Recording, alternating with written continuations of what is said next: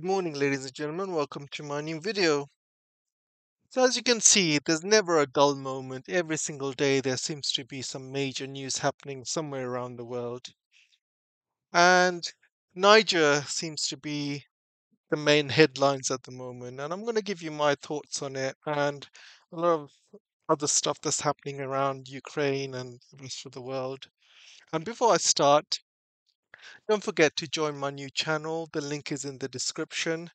This is because this channel's got 2 strikes already, so I'm really afraid that YouTube one day might completely cut me off. I just want to have another YouTube channel ready to go, and yeah, don't forget to like and share. I really appreciate it. So let's not waste any more time and let's carry on with the show. So, as you know, that Niger has recently done a coup, and military has taken over Niger. And the French do not like it, and the EU do not like it for a number of reasons. And the main reason is uranium.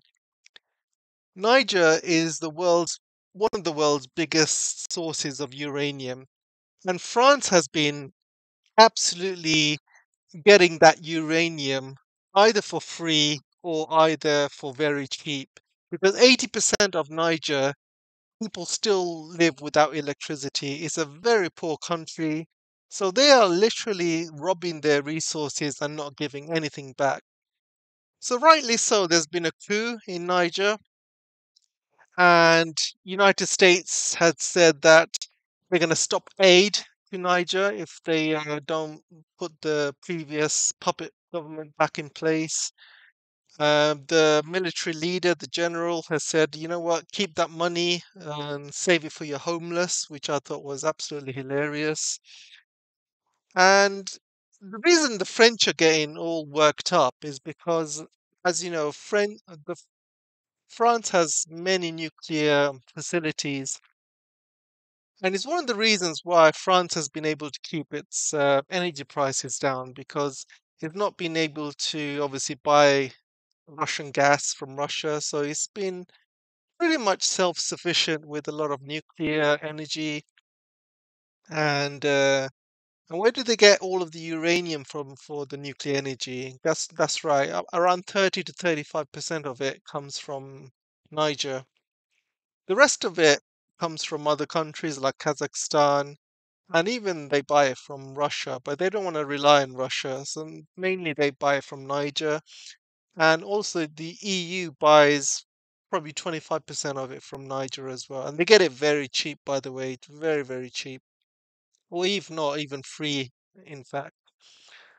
So Macron is shouting, he's going up and down, jumping up and down like a little Napoleon. And he's thinking of basically doing some airstrikes against Niger.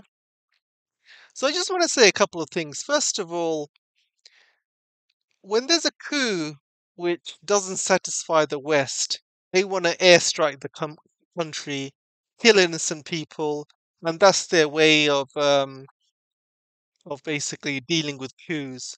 But when there's a coup that happens in Ukraine, right, when it benefits them, their Newland is giving out cookies. They're out there, basically saying it's freedom, these are people are free, let these people be free, it's freedom of expression, the people have spoken.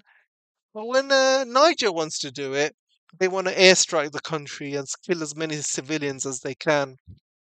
Well, not this time. It's not going to happen anymore because a couple of other African countries have said they will declare war on France or anyone that airstrikes Niger.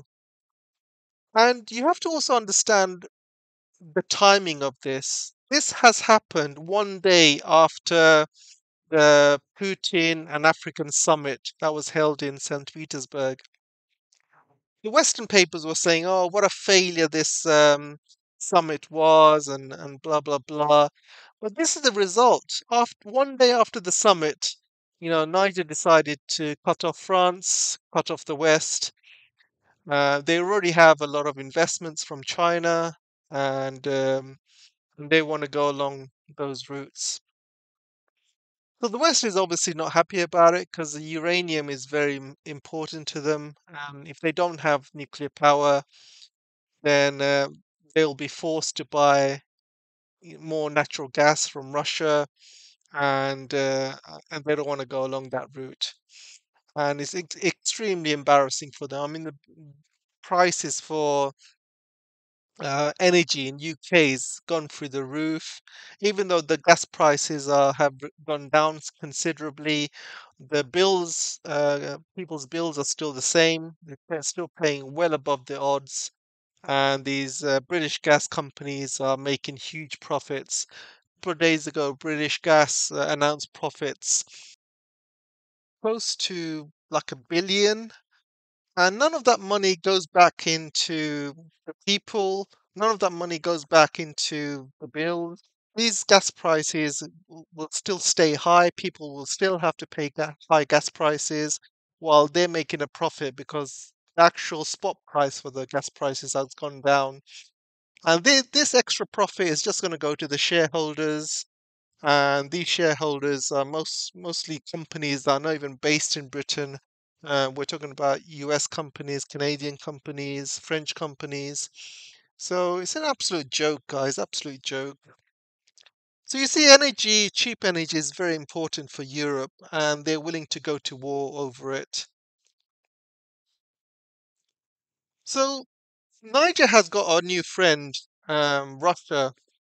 So they're talking about bombing Niger, but I don't think Russia will allow that to happen. I believe the Wagner troops will probably go into Niger at some point and try and protect them, and Russia will probably send some troops and nuclear subs and other heavy machinery and weapons to protect their interest in Niger. And the reason I say this is because Putin did promise a lot of African countries in the summit. He's there to help them become sovereign nations, and he will help them get away from the West. And I believe Niger will also get help from China as well. China's got a lot of interest in Niger at the moment. So things are changing. Things are changing very, very fast. I want to go over some Twitter feeds right now. If anyone uses Twitter, make sure you follow me. Again, the links are in the description. I'm probably going to do this for a number of videos now. I'm just going to go through some of the latest information that I found in Twitter. So let's go through some of the more recent information. So you can see the president of Burkina Faso has banned uranium exports to France and United States, which is absolutely hilarious. So they also get a lot of uranium from this country as well. Those of you who follow movies and Hollywood, this used to be Ellie Page. Now she's turned into a bloke, and she's turned into a real ugly bloke as well. And it's a shame because she used to be very pretty, but now she's just an ugly man. And one of the things you guys have to know is because she has been basically, to become a man, she's been injecting herself with lots of testosterone. And one of the side effects of testosterone is obviously she's been losing a lot of her hair, and she's gone absolutely bald. Half of her head is gone, there's no hair in half of her head, so she has to go through a top transplant.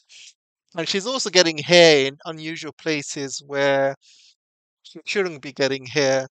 So, I mean, I just do not understand why some women want to be men. I mean, I just do not understand. I mean, she used to be so pretty, right? And I just do not get what's the thought process of wanting to be a man. I mean, it just doesn't make any sense.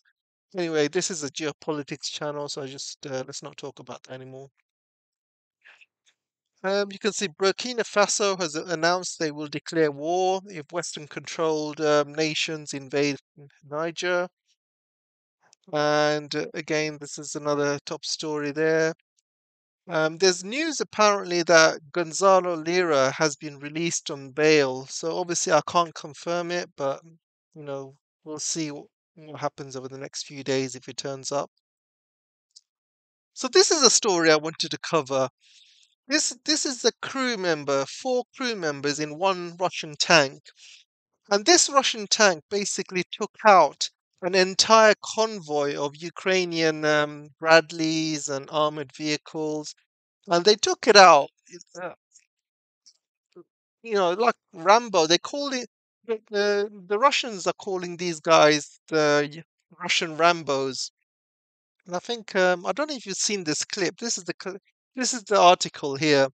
Massacre of Ukrainian attack on Zaporizhia. Russian T-90 tank destroys a Ukrainian column of 8 tanks and vehicles. And this is the actual clip. I want to kind of show you quickly. You can see the single tank basically takes out all of these armored vehicles and stuff and destroys all these vehicles that are parked here, and it takes them out one by one. And it's just an amazing video, an amazing thing to see. And these guys are basically heroes for doing what they did. And I think this is another clip here. You can see. We'll take the sound down. So you can see like these column of armored vehicles coming in, and you can see the Russian tank here speeding up towards them. And what it does, it kind of sets itself up behind these trees and starts firing from behind these trees. And you can see these vehicles are starting to get destroyed one by one. And at one point, it reverses all the way back because I think what happens is it calls for backup from Russian artillery, and so it reverses all the way back, and artillery starts raining down on these armored vehicles. And once artillery barrage stops, the Russian tank comes, forward again and starts throwing you know, missiles and rockets at these column of vehicles, and they all get destroyed. And I think that I want to show you this clip where he kind of races past again. Uh, there you go. See, after the artillery basically destroyed another few tanks. See, can you see it racing back? I think what they also done is they went all the way back and reloaded as well. Oh, it's gone. Sorry, guys. They went all the way back and reloaded, and they came straight back and started destroying the column of vehicles. So you can see, if you got Twitter, you're welcome to kind of have a look at this video. It's just a great thing to see, and it's good to see people with good skills in the battlefield. Uh, I've not seen anything like this for a long time. I mean, I grew up in the two Iraq wars, and there was no skill there, guys. All it is just airplanes dropping bombs. And that's all they did really, just drop bombs, use drones to kill as many Iraqis as possible and Afghanis as possible. I haven't seen any skills in the battlefield like this. So it's really good to watch. If you have chance to see it, have a look. So let's talk about Sweden now. In Sweden, outside the Swedish Parliament, the third Quran has been burnt outside Parliament, and the Swedish government have obviously allowed this to happen. And this is absolute hypocrisy by Sweden and by the West as well, because NATO and other Western countries have supported this. However, the hypocrisy goes a long way. You can see here that Sweden allows the Quran to be burnt while they silence people that talk about Jewism or the Holocaust and Frank critic. So they happily ban anyone that talks about Jewish stuff. But they will let Islamic stuff go ahead. And you can see here, Swedish officials pick and choose when they want free speech. And this is the same exactly for Ukraine as well. So obviously, Sweden doesn't allow anyone to talk negatively about Ukraine. You cannot do anti-Ukrainian protests in Sweden. If you talk about the Ukraine in Sweden, you get shut down immediately or get cancelled or get, you know, basically they only pick and choose where they want free speech. And this is absolute hypocrisy. And for Western countries to support this kind of behavior is totally out of order. And this is why countries in the global south do not trust the West. They just pick and choose when they want free speech, when they want democracy. When it suits them, it's fine. But when it doesn't suit them, they're proper, you know, cancel that person or or shut them up or put them to jail. They do whatever they can, whether you talk negatively about Ukraine, whether you talk about Jewism, they'll shut you down. But if it's about Islam, oh, go ahead. Who cares about the Muslims anyway, right? So again, this is why the Muslim world doesn't trust the West, and actions like this is just alienating them. And this brings me on to NATO, really.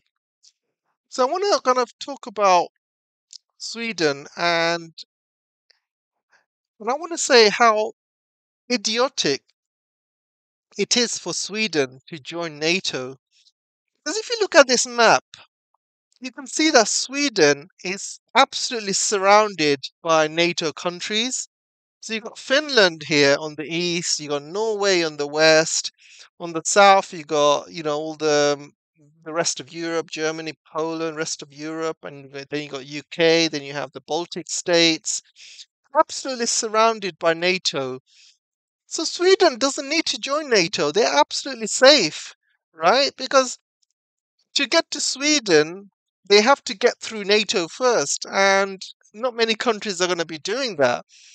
So it's much safer for Sweden to stay neutral. This way, they get all the benefits from the West, but they also get all the benefits from Russia and the rest of the world. I just do not understand why they just can't stay neutral, why there's a big rush to join NATO. The way they're acting, I have seen an article in the British papers. This was like a few months ago, and I can't seem to find it. But the article was basically stating that Sweden is doing everything they can not to join NATO. So all of this stuff with Quran burning, all this stuff they're doing to annoy Turkey. Also, Hungary have recently voted they won't allow Sweden to join NATO. And also, don't forget the done deal. It's not a done deal with Turkey yet. Turkey still has to vote whether to allow Sweden into NATO or not. And Sweden still hasn't done all the stuff that Turkey wanted with regards to the Kurds and many other issues. So people are saying that Sweden is not working hard enough to join NATO, and they're doing all of this stuff to basically destroy their chances of joining NATO. Because if they are doing it, I mean, I'd rather give them the benefit of the doubt, and I would like to say they are clever, but however, I just do not think so. I do not want to give them any benefit of the doubt. I think all of this stuff is just coincidences. I think Sweden will join NATO, and all these countries like Hungary and Turkey will you can give them a bit of money, give them some few bribes, and they'll allow Sweden to join. But the fact is, if there was anybody clever running that country in Sweden, they wouldn't look at the map and they will think, you know what? We don't need to join NATO. We're safe. I mean, we're completely surrounded by NATO countries. And if there's a nuclear war, which there might be, at least we stay neutral. We stay out of it. Let the rest of Europe burn, and we can just stay out of it. And I mean, that's the clever thing to do. I just do not understand why they're in such a rush to join NATO. It's suicide, if you ask me. So let's look at the next story, shall we? So there's been a bombing in Moscow, and there's been obviously bombs have hit the financial center. A lot of drone attacks going into Moscow. And the news coming out of China this morning, basically, you can see this. This is because of these all of these bombings that's happening in Moscow, and Ukraine has been using a lot of Chinese drones. So China basically restricts controls on drone exports. Restrictions on unmanned aerial vehicles and components will have potential impact on both sides of the Ukraine war. So, can you see how the Western papers are saying both sides on the Ukraine war? What they don't want to say is that Ukraine is probably buying more Chinese drones than the Russian side are. And they're using these drones to obviously attack Moscow and stuff. So Russia's probably said something to China saying, look, your drones are basically used to attack our capital. So, do something about it. And China this is what China has done this morning. So going back to the drone attacks, I just think that it's time for Russia to stop, you know, um, to kind of stop defending now. And I think that it's time for them to advance, take Kharkiv as soon as possible, and take Odessa and but completely cut off Ukraine from the Black Sea. This will basically allow a couple of things. Number one, it will stop a lot of the weapons going into Ukraine from the sea, um, and that will kind of stop a lot of weapons being attacked into Moscow.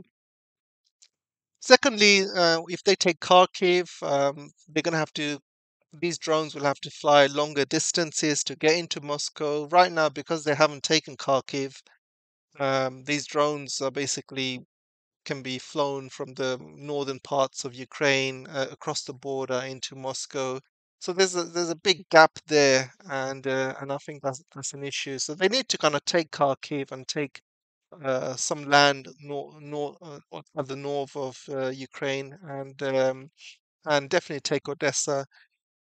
And if they do take Odessa, um, I think that will probably be the end of Ukraine, to be honest. I mean, that is taking Ukraine away from the Black Sea.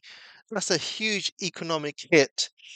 And the Europeans and the Americans will look at Ukraine thinking, you know what, we don't want to deal with Ukraine anymore because they're not attractive anymore because they've taken Ukraine's biggest asset. Biggest Ukraine's biggest asset was access to the Black Sea. And without that, they just become a rump state uh, with huge amounts of infrastructure issues, huge amounts of population issues, because most of the men are pretty much dead or injured, and and the Europeans don't want to touch Ukraine anymore because it's just going to cost them too much, and the Americans don't not going to really care. They'll just move on to the next thing. And now obviously you've seen Poland and Lithuania causing trouble, and they want to go into Western Ukraine and stuff. So I just think that it's in Russia's interest to kind of take Kharkiv and take Odessa as soon as possible if they want to stop attacks to Moscow.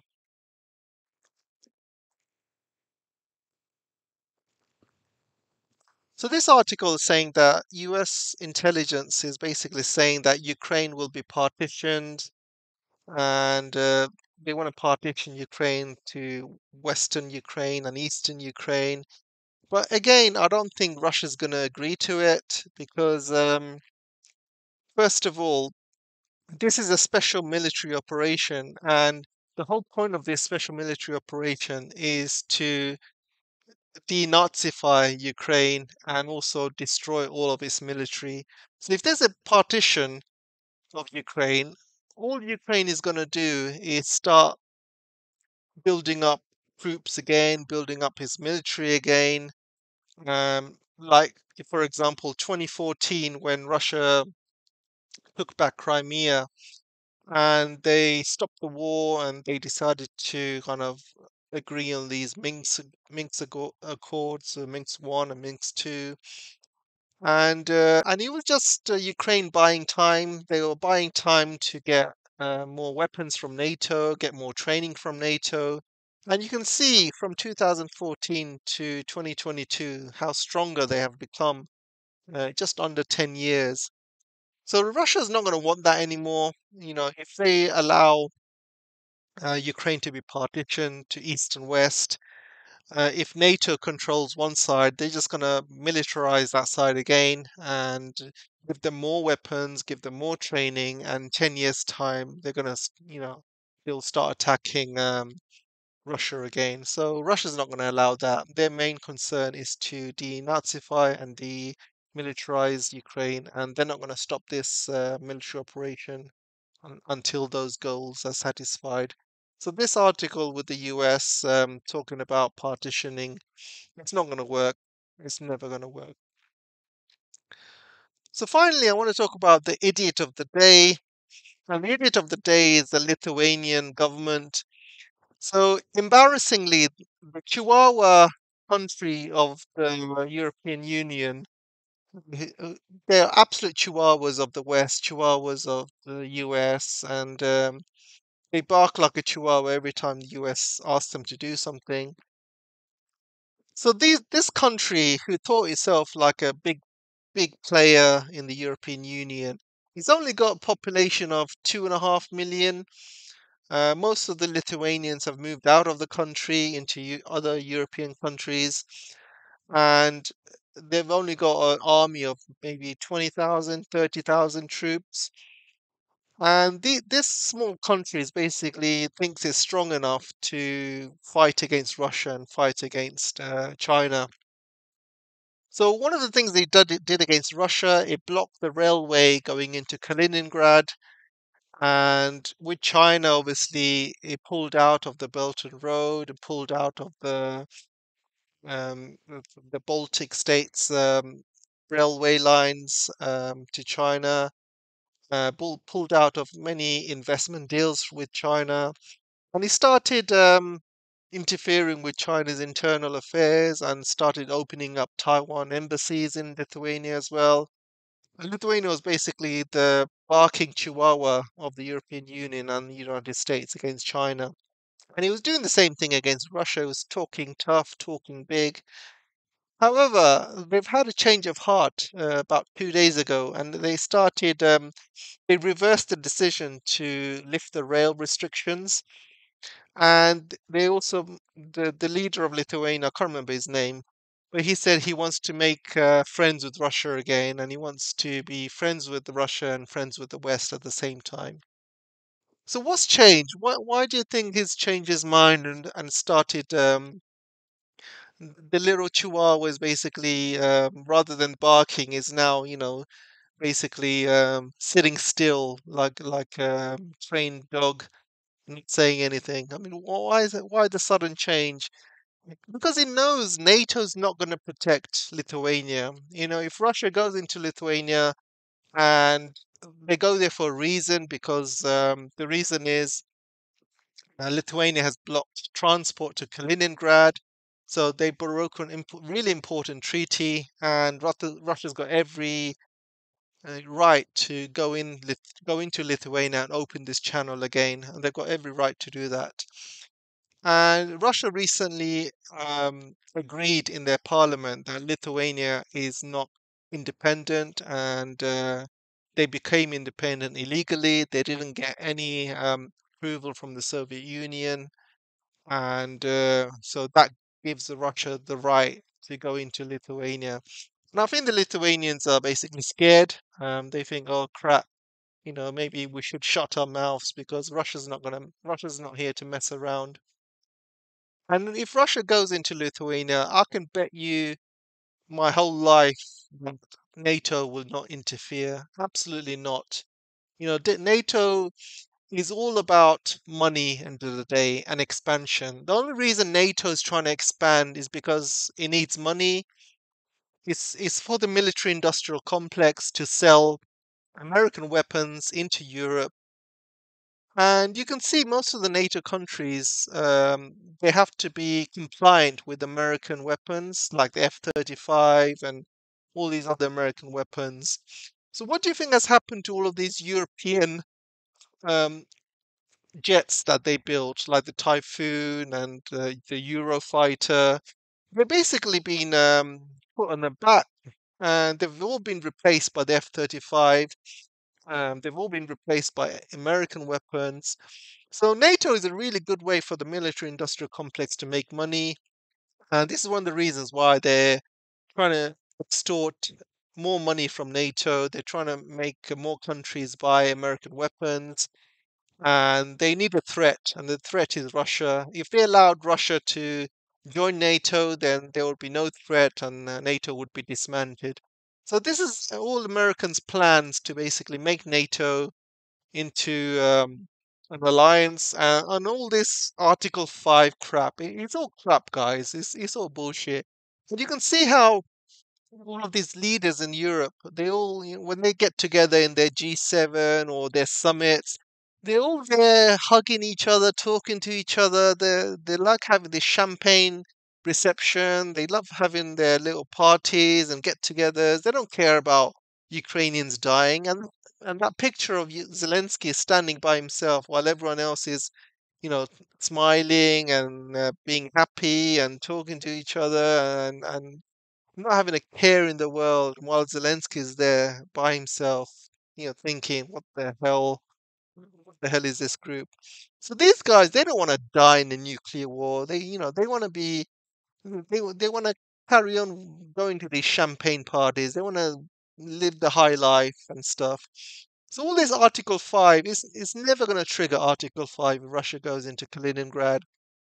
Because the only country that doesn't mess around right now is Russia, and Russia is a country that goes in, whatever Russia says it does, and NATO will not jump in and have a nuclear war with Russia just for little Lithuania. Lithuania thinks, oh, we're protected with Article 5. NATO will come and save us. The Americans will come and save us. No, it's not going to happen. Trust me, it's not going to happen because NATO wants to expand in Asia now. Their focus is on China. They're not going to start a nuclear war with Russia, destroy all of Europe, and like destroy all of America. And for what? For Lithuania? No, no way. They will not do that. So if Russia goes into Lithuania and puts a land bridge towards Kaliningrad, the Americans won't do jack about it. NATO will not do jack about it. NATO's got no weapons left. It's basically spent. It's given up all his weapons to Ukraine, given up all his resources. They've got no money, no hardly any weapons. They don't have a manufacturing base. So there is no way NATO would win in any war with Russia. And yeah, so that's all I wanted to say. So the idea of the day is the Lithuanian government and the little chihuahua has suddenly shut up, basically. So let me know what you guys think, and I'll see you in the comment section, and see you soon, guys. See you in the next video. Take care for now.